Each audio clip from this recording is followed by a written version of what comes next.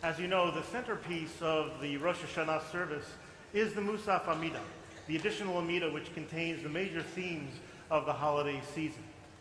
The Amidah always begins and ends with the same paragraphs, while the middle section, the most important part of the prayer, changes to suit the occasion.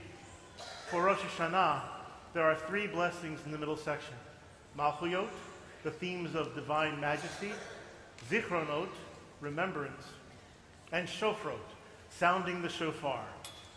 The order of the three themes and the relationship between them are explained as follows. We accept God as our ruler. We ask to be remembered by God. That is, we ask that God fulfill his assurances and help us. And we declare our desire for redemption, for individual and national freedom, symbolized by the sounding of the shofar.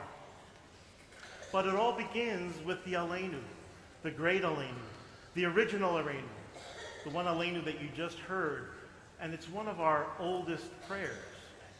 It was originally used only in Rosh Hashanah, on the Rosh Hashanah service, but was later added at the end of every service.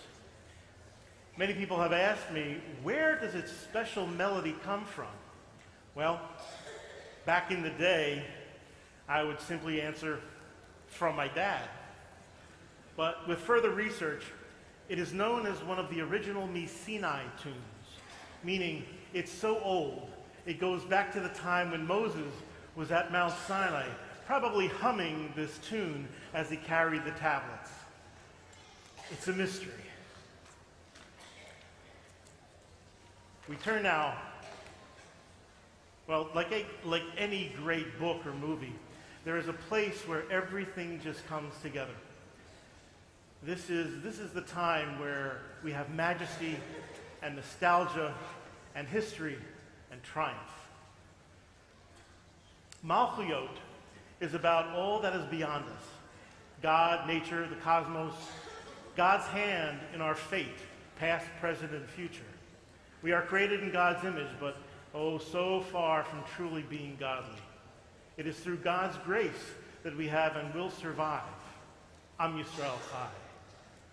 Come with us in our Machzor to the bottom of page 156. You will hear Shaarey pleading to God to open the gates, lift the barriers to the city of Jerusalem. God provides us entry into his sacred residence with pageantry and regalness, but once in, we can speak most intimately with him.